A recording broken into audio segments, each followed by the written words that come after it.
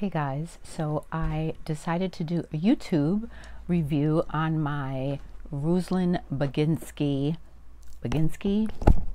dupe. So everybody loves these hats.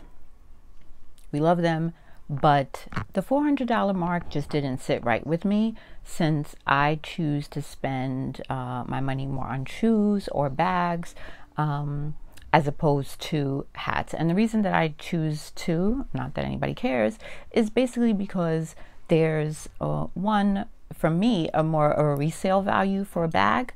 Also, I'll use it more. This is a hat that's like more of like a statement piece, and that I would wear it on occasion or to, you know, elevate an outfit. It is definitely not an everyday piece. So I decided to go a dupe option. Okay, so I went on Amazon, and I will absolutely share the link, and I was looking up like page boy or whatever kind of hats, and came across it. I think I might have actually typed in like RB dupes, so I might be talking myself out of a commission, but it's okay. So the hat, I believe, was $39. I'll make sure I confirm that. Not Prime, so it took a little while to get here. So the box came like this. It had, it was in plastic, and it had a travel. It came like this, but it's okay. The hat arrived.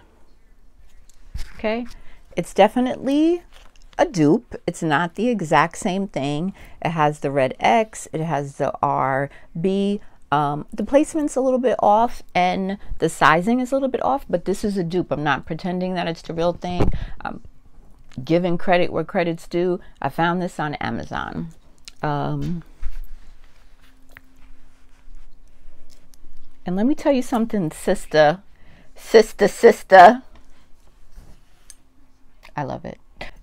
I know I'm supposed to be doing longer YouTubes. I haven't got there yet. I don't need to talk and drag it out forever and ever, but I have to tell you, I love it. I have my ponytail in, so I'm gonna slide my ponytail down a little bit just to give you, you know, when the girls say run, don't walk.